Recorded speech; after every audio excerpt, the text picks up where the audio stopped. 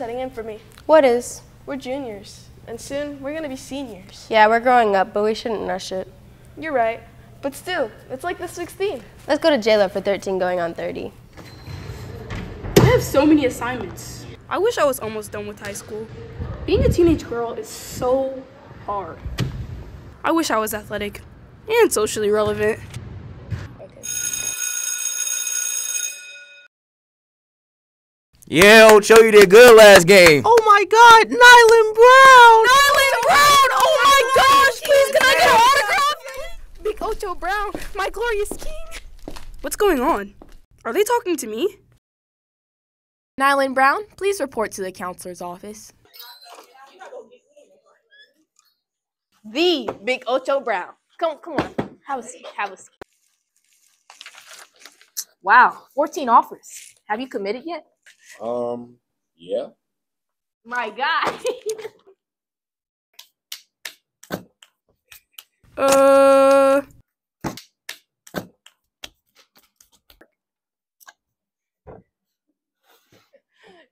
You have a nice day now.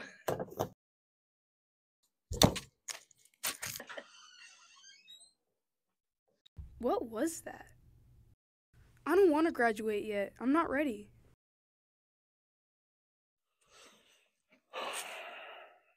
I just want to be a teenage girl again. This is Christian, and today we're going to be talking about how seniors changed from being a freshman to a senior. Today we're here with Shamaya. How do you think you matured from being a freshman to a senior? I feel like my mindset has changed a lot, and I don't really mess with a lot of people like I used to. What do you think is the biggest difference from being a freshman to a senior? The mentality. And today we're here with Bronco. How did you think you changed or matured from being a freshman to a senior? Really football, like people are around, teammates. Like football really make you a better man. So yeah, that's good. How did you think your environment has changed from being a freshman to a senior? I adapt to the environment very well because I'm not shy, things like that. So I'm a quick person, so I made a lot of friends, things like that. So it was very easy. And that is how some seniors have changed over the years at Ben Davis High School. Christian Taco, BDTV. Oh, hey, Miles. Hi, Eli. Oh my God, have you heard about old boy and old girl breaking up? They were literally the it couple. No, not really. Gossiping is like a bad habit. Like, since I've matured and stuff, I don't really care to keep up with drama. You're kind of right. Well, do you want to go out to eat later? Sure, we can. We can text my plans later. All right, I'll see you around. All right, bet.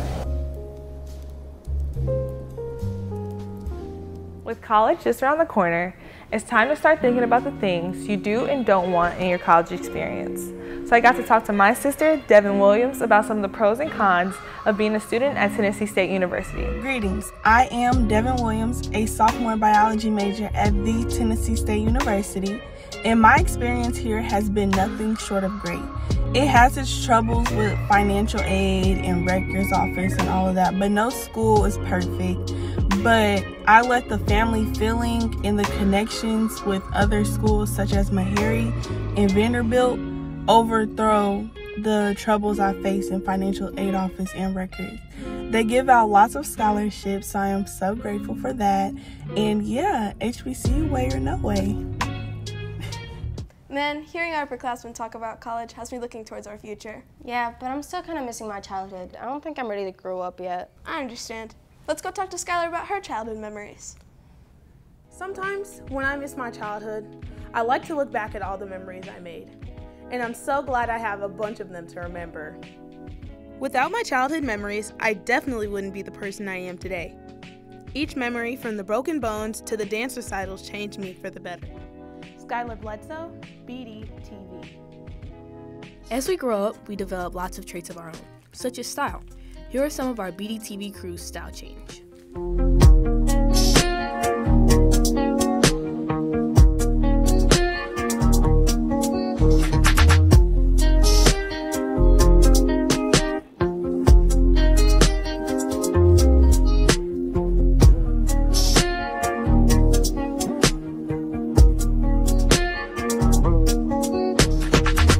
This was Key Sandifer, BDTV.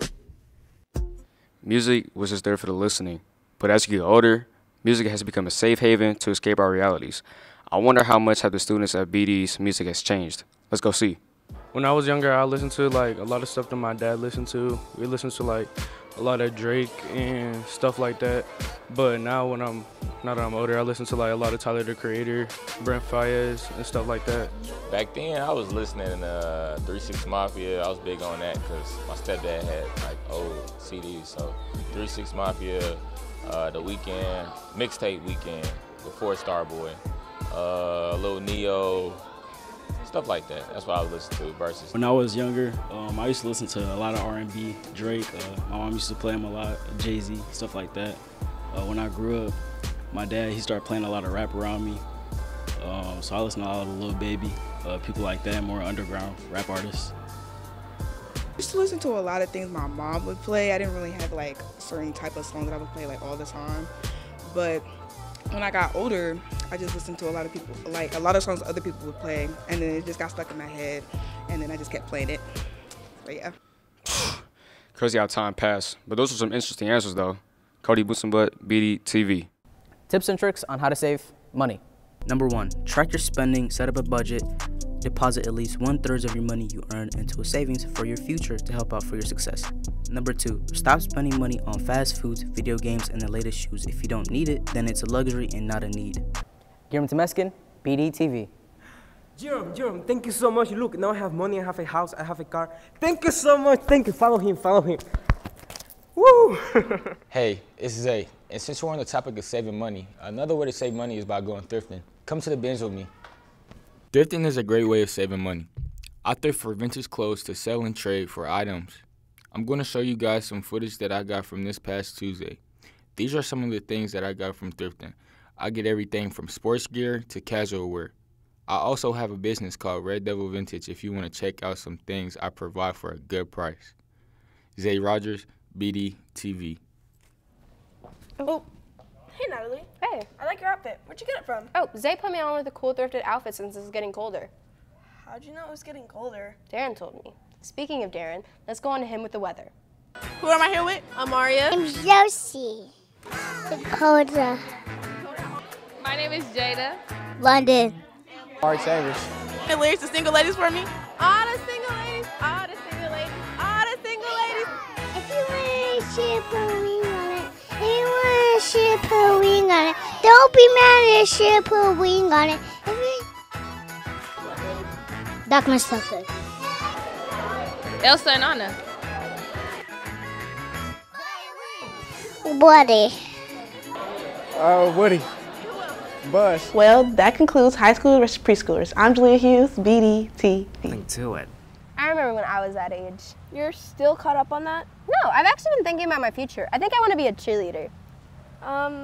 Maybe you should keep thinking about that. In the meantime, let's go to Nehemiah with coaches interviews. Hi, this is Nehemiah Dow, and as our football team progresses into the playoffs, let's interview Coach Mann about his playoff experiences as a player and as a coach.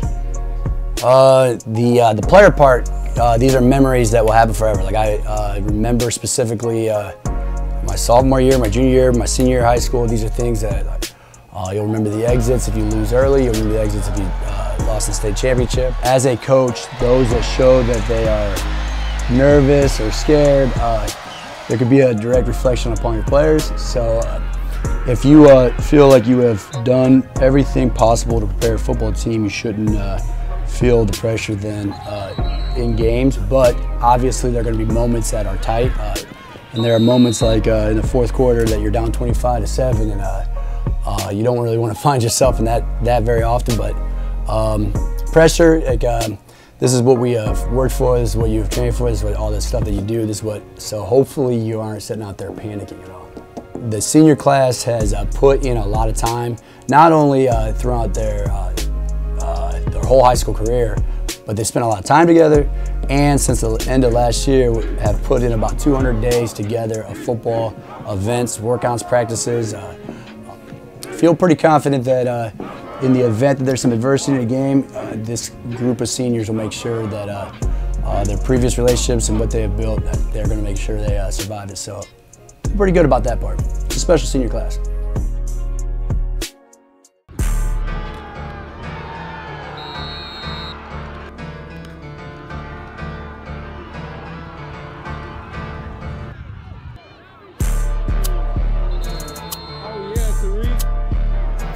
Our football team played against Pike High School last Friday.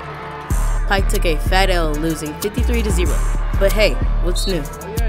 Mike Searcy led us in receiving yards with 146 yards. They are set to play Cathedral next at UND. Make sure you get there to show your support. The game starts at 7 p.m. Show up early to get a good seat.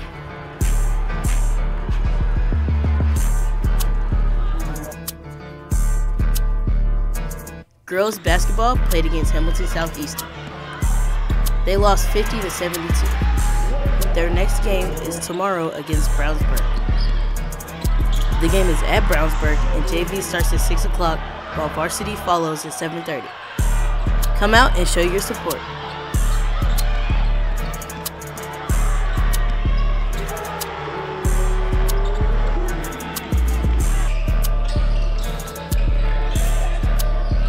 Our boys basketball team finished trials this week. They have the purple versus white scrimmage at 3 o'clock tomorrow. Make sure you come out and show some support. Transitioning from your senior year of high school can bring a lot of stress and anxiety. Let's go ask a few seniors how they feel about this transition. So, what's your name? Keon. And how do you feel about transitioning from a senior in high school to being a freshman in college? I'm really ready for real, because I want to experience new things and like grow up. Name? Opie. A little scared because I want to go to like a big college, so it's a lot of people, more people, so I'm scared. Kendall. I'm really excited. I'm ready to experience new things. I'm ready to explore my options. And I want to go to a culinary school, so I feel like that's really going to be fun. Yeah. It's great to have a plan, but it's also okay to not know what you want to do just yet. Finding what makes you happy is what's important. Fill out your applications and take it day by day. Amaya Booker, BDTV. Hearing from the class of 25 has made me realize how high school has made us mature. You know what else is mature? Knowing what's going on in your community. Let's go on to Namarie with Community Calendar. As you all know, fall is here, and you may be wondering what's coming up. I'm Amari Robson, and I'm here to keep you updated on our weekly community calendar. We will be giving a special shout out to all the veterans. Veterans Day is on Saturday, November 11th. This day is used to honor all of those who served in the United States military. We have our Thanksgiving food drive through November 1st through the 15th. Our after-school tutoring will be held on Tuesdays and Thursdays. Seniors, Herf and Jones will be here in the main lobby to take cap, gown, and graduation order. We would also like to shout out and recognize that this month is National American Heritage Month and National Family Caregivers Month. Thanks for tuning into your weekly community calendar. Amari Robson, BDTV. Growing up then versus now has completely changed in more ways than one. Let's go talk to some parents and teachers about what has changed since they were a kid. Well, the whole dynamics of teaching has changed.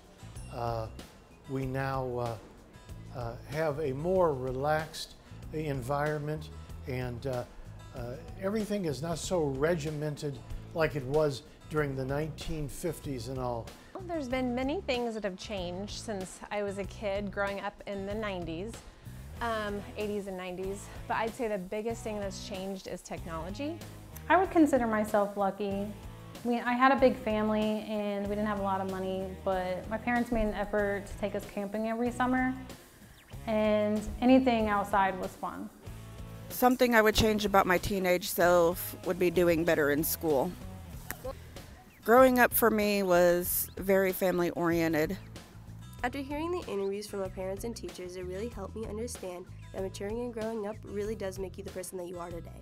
Natalie Chandler, BDTV. Job interviews are inevitable. It's a part of life. Today we're going to be giving some tips to make sure you have a successful job interview. Why First, are we even going over this? Just an interview. There's nothing to it. There you are, and only 10 minutes late. You're lucky I had nothing else to do today. What? Set your resume on my desk. What resume? Huh?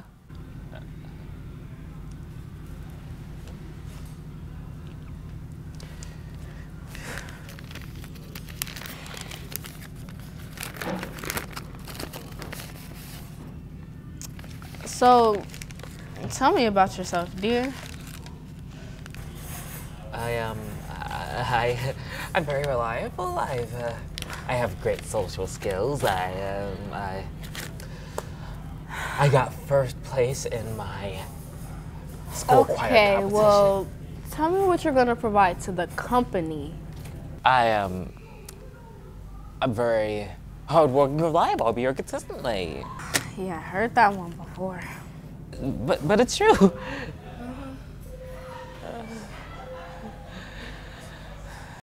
Growing up, it's a lot harder than I thought.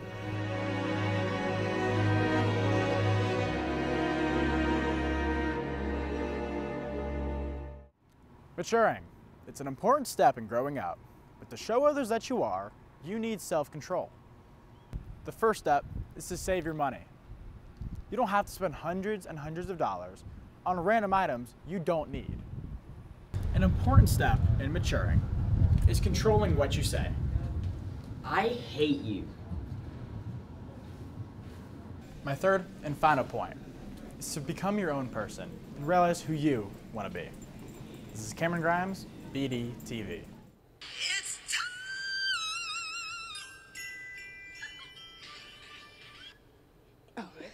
Sorry about that. Hey guys, it's PJ, and welcome to another episode of PJ Posted. Let's go.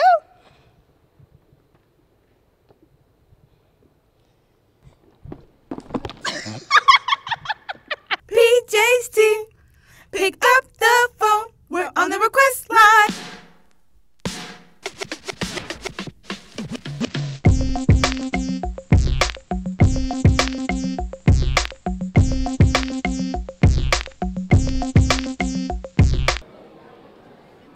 Hey there. So what is it today? Wait, are we starting? Yeah. Oh, what's up? Hello. Name and occupations. Go. Diego Salas and Stand still, man. business owner. Hit the running man. Go.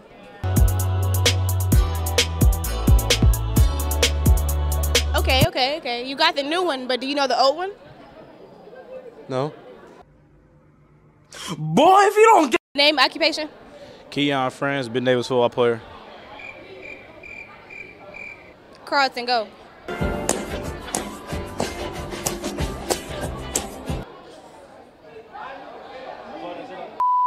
Name, occupation. Dean assistant. Name. Oh, Mike Norris. Norris like Chuck. All right, you ready for this? Are you? You could do so. You do. Smarter than a fifth grader? Go ahead. All right, first question. A hexagon has how many sides? 5. Huh? He's too grown to not be knowing how many sides, but name, occupation. Doctor. Name. A veterinarian. No, what's your name? Oh, sorry. You're okay. Jaylene. Nice to meet you. How many sides does a hexagon have? 8. Open your Chromebook. Excuse me. All right. We did some research. How many sides does a hexagon have? 6. Good job. You're smarter than a fifth grader.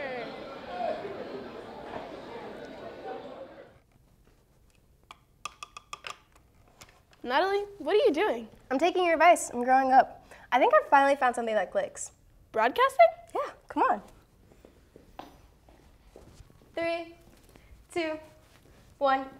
Mark, I'm Natalie Chandler. And I'm Maddox Hinton, BDTV.